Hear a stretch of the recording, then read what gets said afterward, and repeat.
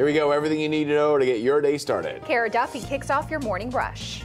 President Joe Biden addressed the nation condemning Hamas and pledging support for Israel in its time of crisis. The war now in its 5th day after Hamas massacred more than 1,000 civilians and soldiers in southern Israel. Hamas continues to launch rockets as Israel pounds Gaza with airstrikes that have already killed hundreds.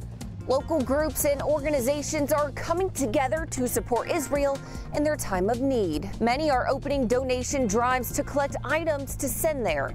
Nothing is off the table when it comes to donations. We're talking money, non-perishable food items, and water.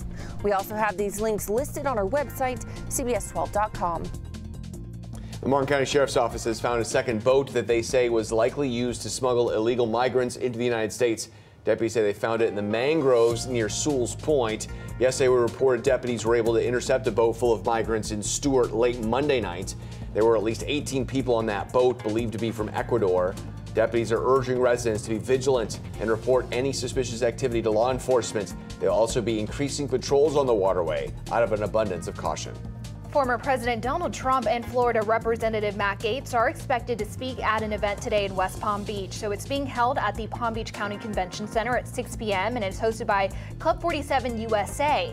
Expect to see some traffic delays and heavy police presence ahead of the former president's arrival this evening.